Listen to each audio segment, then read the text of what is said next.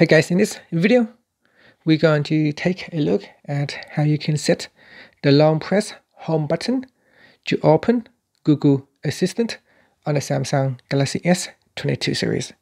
First, tap on the home button to go back to the home screen.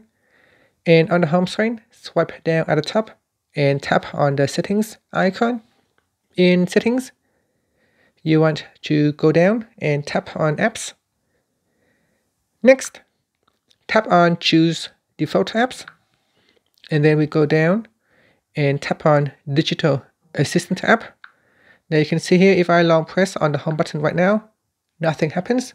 So what we want to do is tap on device assistance app. In device assistance app, you want to go down and select Google, and then tap on OK. Then tap on the back key to go back to your settings page, or tap on the home button to go back to the home screen. Now if you try and long press on the home button, now it should open up Google Assistant or Google Voice.